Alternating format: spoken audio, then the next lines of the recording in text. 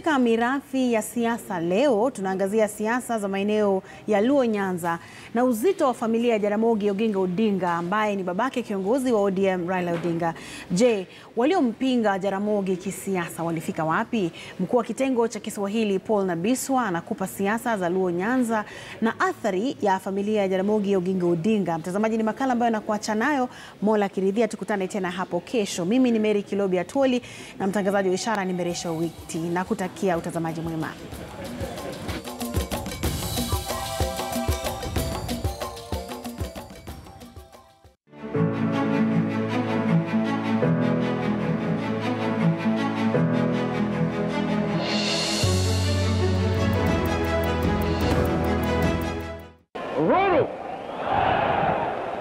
I, Jaramogi, being chosen and admitted to the cabinet in Kenya.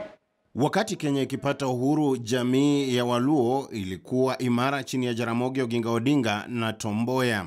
I believe that one day Kenya will be governed by a democratic government, representative and elected by the people. And by the people, I include anybody who decides to make Kenya his home. In how many years? Who accepts to be treated as an equal citizen with everybody else. Walikuwa wakitoa hoja komavu wakizungumza mbele ya hadhira. Kenya ilipoondoka katika vyama vingi vya kisiasa katika miaka 60, baadhi walitaka hisia zao kusikika. I should also like to stress that these coming party elections should not be based on tribal grouping, regional or administrative boundaries. Our efforts to keep Kenya united would be meaningless if we were to base our decision on ethnic considerations. Na hata katika miaka ya ukombozi wa pili, Jaramogi Oginga Odinga alitaka kuwa rais wa Kenya.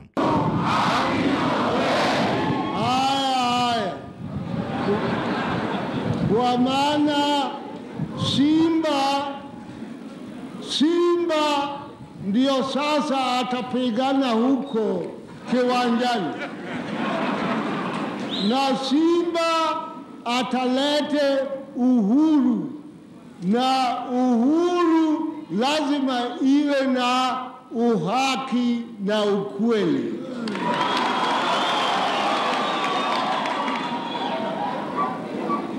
Hapana ile rongorongo ambayo wanasema maneno pande huu na matendo yao iko pande ingine. Kuna wale waliokana kuelewa serikali ya KANU. Right now I would sympathize with the Honorable Duale, who regards himself as an insider. I can tell you personally I've been an insider, an outsider, an insider, and again an outsider, and I can tell you over 30 years what it means. Yes.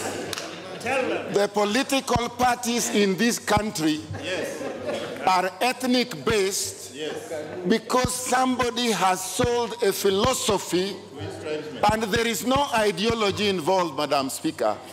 A philosophy that we must fight for our turn to eat.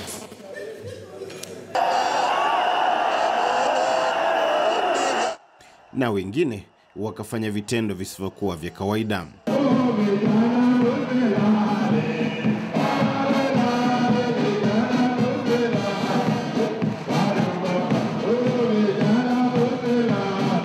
Katika mapambano ya kisiasa walikuwa katika mstari wa mbele. Katika mirathi ya siasa leo tunaangazia wahusika katika siasa za maeneo ya Luo Nyanza, mbali na familia ya Jaramogi Oginga Odinga ambayo imekuwa na athari kubwa kisiasa. Mimi ni Paul Nabiswa.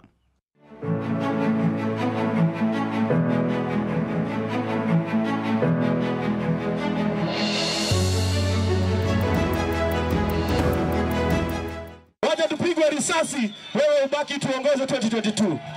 Na mimi naomba sana unishike mkono baba. Asante sana na Mungu akubariki. Asanteni sana.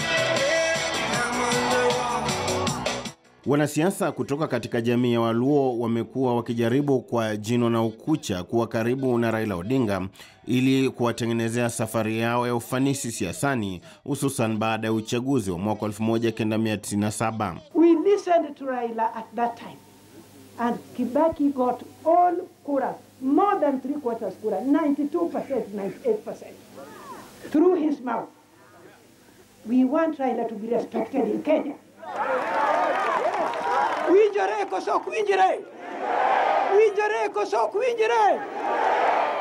Hulka hii ilianza majira ya babake Jaramogi Oginga Odinga. Waliokuwa karibu naye walifaulu hata alipokuwa nje ya bunge. Yamkini utawala wa rais wa kwanza hayati mzee Jomo Kenyatta ulijua baada ya kifo cha Joseph Tomboya na kufungia nje Jaramogi Oginga Odinga gombea ubunge mwaka 1969, palihitajika mtu wa kuzima upinzani kwa mzee Kenyatta. Baada ya Jaramogi Oginga Odinga kutupwa nje, Odongo Omamo aliingia bunge katika chama cha KANU, kwani Kenya ilikuwa imerudi katika mfumo wa chama kimoja baada ya KPU ya Jaramogi Oginga Odinga aliyejiuzulu kuwa makamu rais mwaka 1966 kumnyima usingizi mzee Jomo Kenyatta. Hata rais mstaafu Daniel Toroitich arap Moi aliposhika ngazi, Odongo Omamo ambaye alihudumu katika nyadhifa tofauti za serikali, miongoni mwazo waziri, alikuwa mbunge wa Bondo na wakati fulani akaendelea kuonekana kwa mpinzani katika siasa za Jaramogi Oginga Odinga. Katika uchaguzi mkuu wa vyama vingi vya kisiasa mwaka 1992, aligombea ubunge wa Bondo japo akashindwa na Jaramogi Oginga Odinga ambaye alikuwa kiongozi rasmi wa upinzani bungeni. Ila Jaramogi hakuishi kwa muda mrefu. Alikata roho Januari mwaka 1994. Uchaguzi mdogo ulipofanywa, Odongo Omamo pia alijaribu katika chama cha KANU, lakini akashindwa na Oburu Odinga, kakake mkubwa Raila Odinga. Inawezekana kuwa Omamo alitambua ugumu wa kupinga familia ya Jaramogi, na mwaka 1997 alijiunga na chama cha NDP na kuhamia katika eneo bunge la Muhoroni aliposhinda. Hata hivyo, Omamo ambaye alikuwa mcheshi alianza kutishia kuwa angerejea Bondo kukabiliana na Oburu Odinga katika uchaguzi wa mwaka 2002. If we wanted the bird to come and perch near you, you signaled the bird saying kuri kuri. You see, kuri kuri, kuri kuri, so that the bird can come and land. And I've been looking and listening carefully to constituencies or a constituency that has wananchi that are saying to me kuri kuri, that are beckoning me saying kuri kuri. And up to now, I have had the opportunity of checking 209 constituencies in Kenya. You see, I've left out Muhoroni. There would have been 210, but I've left Muhoroni. And as we are talking now, the constituency that beams to me the loudest kuri-kuri call is Bondo. And I do not want to neglect Bondo, because it is beaming the loudest calls to me. Omamo ambaye alifariki mwaka 2010 ni babake waziri wa ulinzi katika serikali ya Rais Uhuru Kenyatta, Bi Rachel Omamo, ambaye kabla ya utawala wa rais mstaafu Daniel Toroitich arap Moi kukamilika, alikuwa mwenyekiti wa chama cha wanasheria nchini LSK, wakati ambapo kulikuwa na mchakato wa kutaka katiba kufanyiwa marekebisho kabla ya uchaguzi wa mwaka 2002. It's about engaging Wanjiku, and after all, this is a people-driven process. So we came to engage, to expand thinking on some of these issues. We touched on a variety of issues, a variety of scenarios that have been put forward, from the extension of parliament, to minimum reforms, to interim constitutions, to delinking the process from the elections, to looking at the whole question of the effect of the presidential prerogative to choose an electoral date and its impact on the constitutional review process. We looked at the whole question of accelerating the process, extending it, and so on. Mwingine aliyesoma nyakati na kujinasua kutoka katika upinzani wa familia ya Jaramogi kwa kujua ama kutojua alikuwa Peter Oloaringo, waziri wa zamani wa elimu katika serikali ya Moi. Alipobwagwa katika uchaguzi wa mwaka 1992, alitafuta hifadhi katika chama cha NDP cha Raila Odinga, akashinda katika kiti cha Alego Usonga. Katika uchaguzi wa mwaka 2002 alikuwa miongoni mwa walioteuliwa na chama cha NAK katika viti maalum. Pamoja na kuwa Jaramogi alikuwa katua viti vyote katika eneo la Luo Nyanza, Rais mstaafu Daniel Toroitich arap Moi alihakikisha kuwa anawapa waziri baadhi ya watu kutoka maeneo hayo waliokuwa wakiimba nyimbo za Nyayo. Mmoja wao alikuwa Dalmas Otieno, na hata katika bunge la 11 aliwakumbusha wabunge kuwa anafahamu mfumo wa vyama na uongozi wake. And if you can manipulate ethnic emotions to believe that you will convey leadership that would take your people to the consumption table at national level, you lock every other leader that does not belong to that political party. There is nothing special in those leaders of those parties.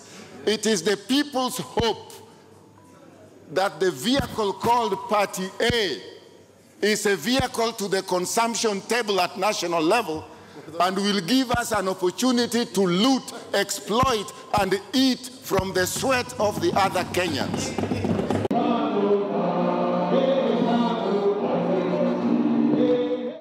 Dalmas, ambaye wakati huu ni kamishna wa tume ya mishahara, alisalia katika KANU hata baada ya kushindwa katika uchaguzi wa mwaka wa 2002 na baadaye akajiunga na ODM katika uchaguzi wa mwaka wa 2007.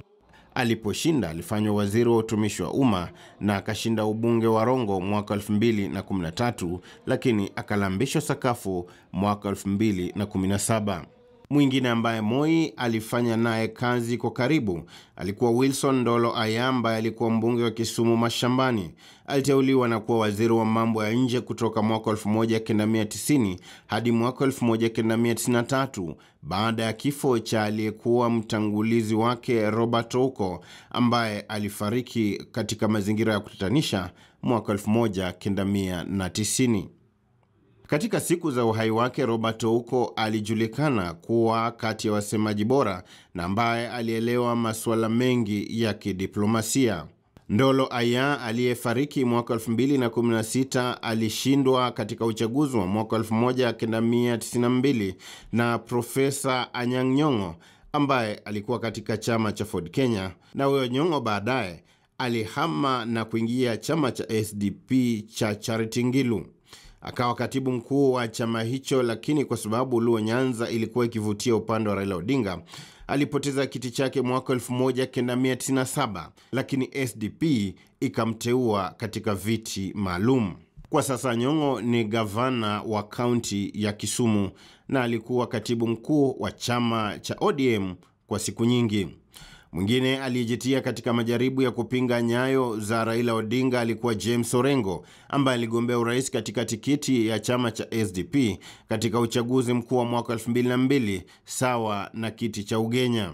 Hata hivyo alikuwa wanne nyuma ya Mwai Kibaki, Uhuru Kenyatta na Simeon Nyachae.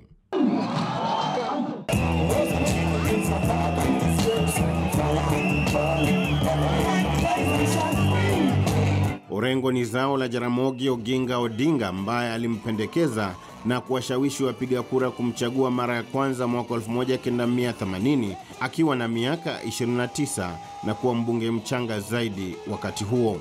Baada ya kifo cha Jaramogi Oginga Odinga, Orengo alimshinda Raila Odinga katika wadhifa muhimu wa naibu wa kwanza mwenyekiti baada ya Paul Mwita aliyekuwa akishikilia wadhifa huo kuonesha dalili za kuhamia chama cha Safina.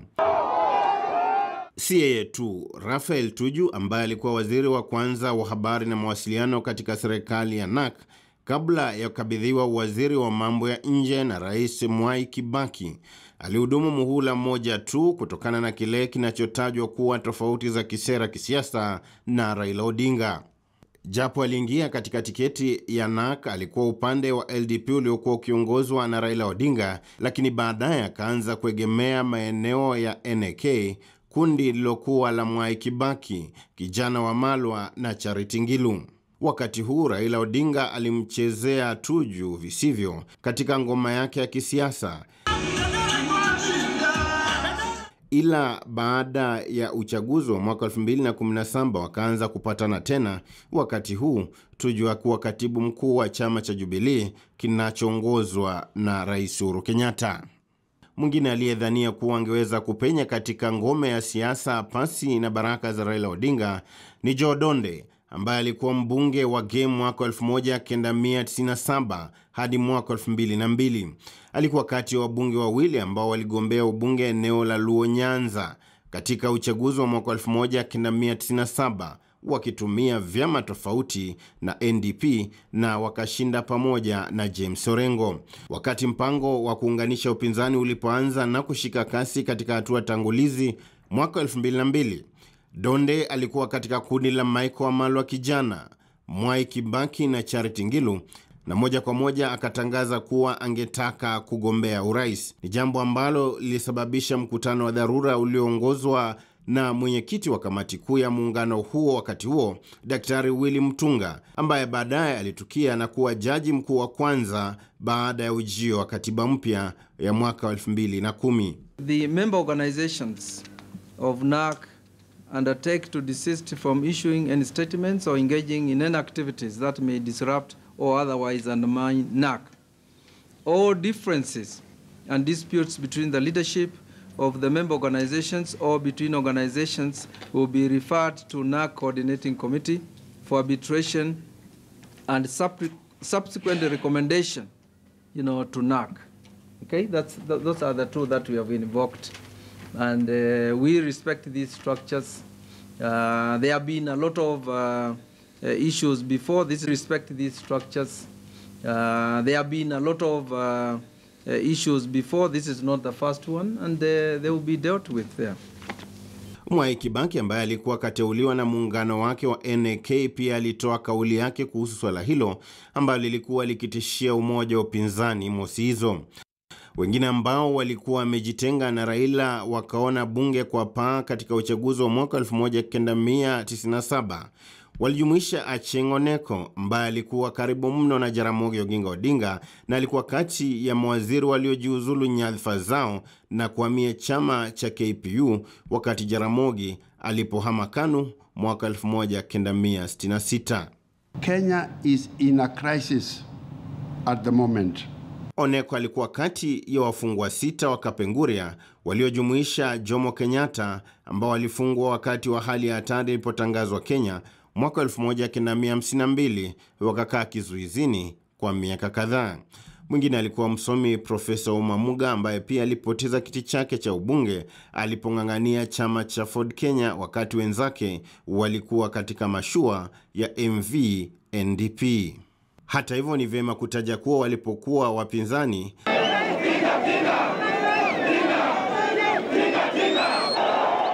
wapo waliokuwa maashiki wakuu wa Raila Odinga, hususan baada ya kugombea urais na kuibuka watatu nyuma ya mshindi Daniel Toroitich arap Moi na Mwai Kibaki ambaye alikuwa wa pili katika uchaguzi mkuu wa mwaka 1997. Naunga mkono Mheshimiwa Otieno Kajwang kama Secretary wa Legal na Constitution Affairs. Wa kwanza alikuwa Gerald Otieno Kajwang ambaye alikuwa mbunge wa Mbita katika mihula miwili. KANU ilipoungana na NDP na kubuni KANU mpya mwaka 2002. Otieno Kajwang alichaguliwa kuwa katibu wa masuala ya sheria huku Raila Odinga akiwa katibu mkuu wa chama cha KANU baada ya Joseph Kamotho kujiuzulu. Kwa hivyo mimi nikiangalia mambo vile yalivyo,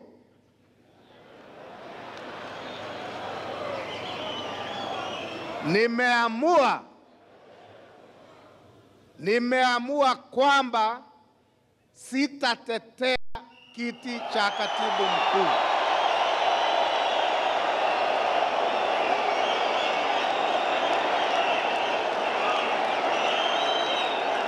Katika serikali ya NAK, Raila Odinga alikuwa na imani kubwa kuwa Otieno Kajwang' We are the people who will remove him. I want you to say, we are the people! We are the people! angekuwa miongoni mwa mawaziri wa Kibaki, ila hilo alikutukia. Walioteuliwa mbali na Raila walikuwa mbunge wa Rongo siku hizo Ochilo Ayako na Profesa Anyang' Nyong'o ambaye alikuwa karejea nyumbani baada ya kuamua kufanya kazi na Raila Odinga. Wakati wa kura ya maamuzi mwaka 2005, Otieno Kajwang' alikuwa miongoni mwa majenerali wa Raila Odinga kupinga katiba hiyo kwa dhati, na akazidisha mapambano haswa wakati Raila alipogombea urais katika tiketi ya ODM katika uchaguzi wa mwaka 2007. Ile ya kufika kwa Ngwenyi na Ogoja wajue tumefika na iko ya hapa. Arambe! Arambe! Hii kitu ni mapambano tena makali. Vijana musilale, lale lale, vijana musilale, bado mapambano, mapambano, mapambano, bado. Basi nikianza unapiga makofi na vingine na mina hii na usilale, kwa sababu hii ni mambo mbaya. Katika serikali ya mseto kati ya Rais Mwai Kibaki na kiongozi wa ODM Raila Odinga, Kajwang' alikuwa waziri wa masuala ya uhamiaji.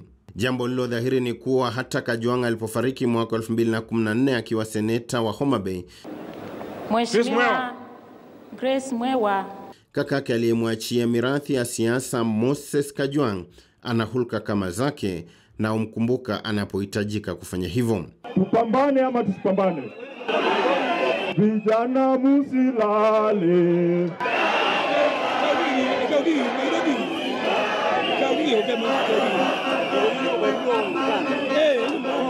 Kaka yao mwingine ambaye anahudumu katika muhula wake wa pili, Tom Joseph Kajwang', anayekwenda kwa jina la TJ Kajwang', ana vituko siasani na haachani na Raila kamwe. An expression of defiance, an expression of the fact that we are Kenyans, an expression ya kwamba constitution is supreme. Piga firimbi nisikie.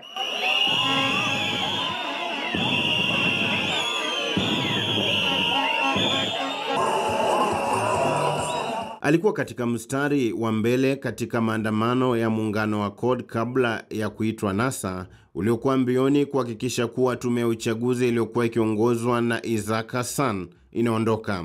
Kama hilo halikutosha, ili kuonyesha mapenzi ya dhati kwa Raila Odinga, aliongoza kujiapisha kwa Raila Odinga kwa kile Raila alichotaja kuwa rais wa watu wa Kenya. Hilo lilimpa tabu na akafunguliwa kesi mahakamani iliyoelekea kuwa ya uhaini, japo kesi hiyo ilitupiliwa mbali Novemba mwaka 2019. Then I'm free, you know. I feel so vindicated. It is like a big lump has left my spine. You see, most times people joke with freedom. It is until you are faced with restriction that you know that freedom is a price that you cannot pay.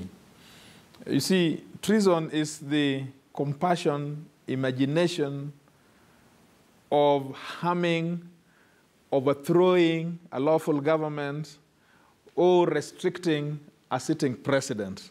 It is the only law in which the executive have been given authority to exterminate. And so I feel like I am just a bite off the lion's jaws. Katika uchaguzi mdogo wa Kibra uliotokana na kifo cha aliyekuwa mbunge Ken Okoth, alikuwa wakala mkuu wa ODM yani wa Imran Okoth, ambaye alimrithi kakake katika uchaguzi huo.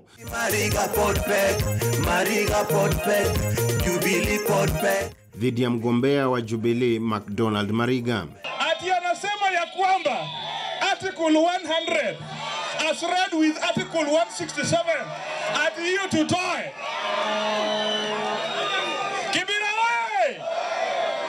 Tumeambiwa Okoth ya kwamba sisi hatukutaki mchezo, akileta nyenyenye Nyasachia akileta nyenyenye. Seneta wa Siaya James Orengo ni kati ya watu ambao wameonekana kuwa karibu sana na Raila Odinga, kwani alikuwa wakili mkuu katika kesi ya uchaguzi mkuu uliopita iliyopinga ushindi wa Uhuru Kenyatta katika uchaguzi mkuu wa Oktoba 8 mwaka 2017. Has been an entire charade. This is a disaster. You do not just hold an election for the sake of it. And the election is not about announcing winners and losers. An order is hereby issued directing the first respondent to organize and conduct a fresh presidential election in strict conformity with the Constitution and the applicable election laws within 60 days. Let us accept the ruling. Maraga, don't interfere. And don't think that because our friends shout and we keep quiet, that we are scared of you. No, we are not. We are not. You've done your ruling, we have respected it. Let IEBC do their job. Let them declare the date. And Raila, let us meet at the ballot.